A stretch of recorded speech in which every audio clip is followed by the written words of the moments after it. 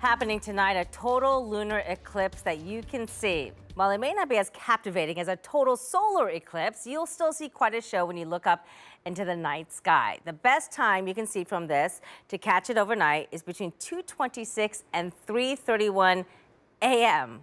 That's right, overnight. So CNN correspondent Maribel Gonzalez joining us now live from the Griffith Observatory in Los Angeles. Maribel, thanks for being here. This is supposed to last about an hour. What will people see tonight, and what do we need? Anything special to see when we look up?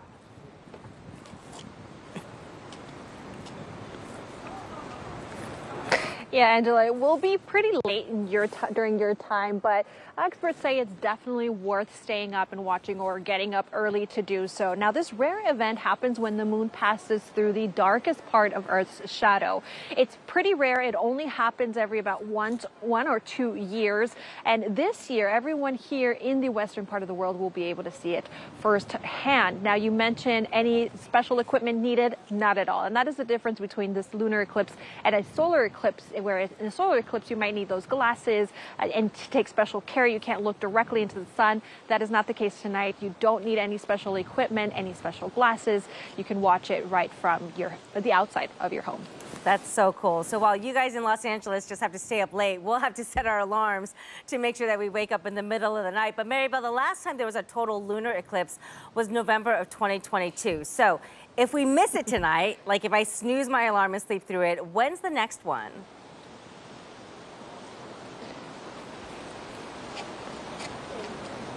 Yeah, so the next one will be September 7th or 8th, between those times. But that will only happen, will only be visible, I should say, in the eastern part of the world. So think Asia, Africa, Australia. So unless you're planning on traveling during those dates, then it's best to catch it tonight because it's a pretty cool sight. In its totality, it will look almost like a blood orange moon, but you should be able to catch it. And if you don't want to stay up or get up early, as in your case, you can watch it on the Griffith Observatory's YouTube page. They'll have like a sped up version of it because, as we know, it takes some time. It'll be a gradual lunar event.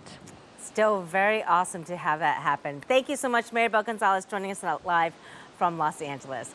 All right, let's turn our attention to Michael, our resident scientist here, as we talk about this. I mean, you know, people are just so excited when we had the total solar eclipse, and now we've got this going on. Pretty neat. Yeah, I mean, it was about this time last year, maybe a little bit further into the year, but we're about a year out from the solar eclipse. Now we got a total lunar eclipse.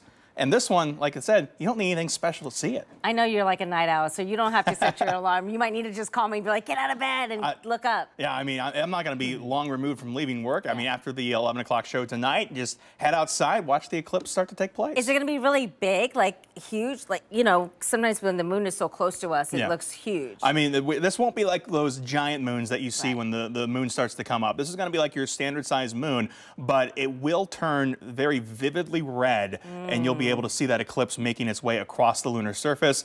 And it's just really enjoyable and really easy to get some great photos. I've seen a couple of them. All right, well, we might be tired then tomorrow morning, but let's get us through the forecast too as well. Yeah, and speaking of the eclipse tonight with that forecast, here's where things start out. You start to see that eclipse begin at 1:09. We see total lunar eclipse by 2:26 of that beautiful red color. And then we start to have the eclipse come to an end by 3-4 in the morning.